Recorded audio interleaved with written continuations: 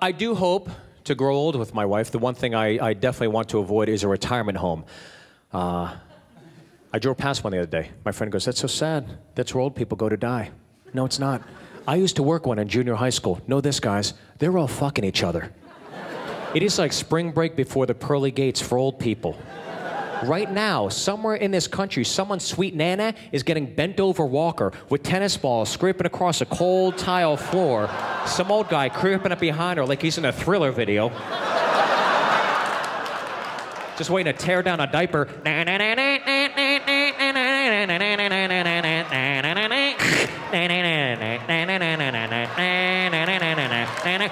Now you broke my hip. Well, you're damn right I did, bitch. I cannot wait to be old enough to have sex and break bones. You know what that does to a man's ego? I want my grandkids to come up to me and be like, "Grandpa, what are you doing tonight?" "Bingo chips and breaking hips."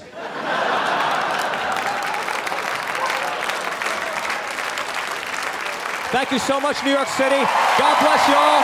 Take care. Thanks so much for coming out tonight. You guys are the best. Thank you.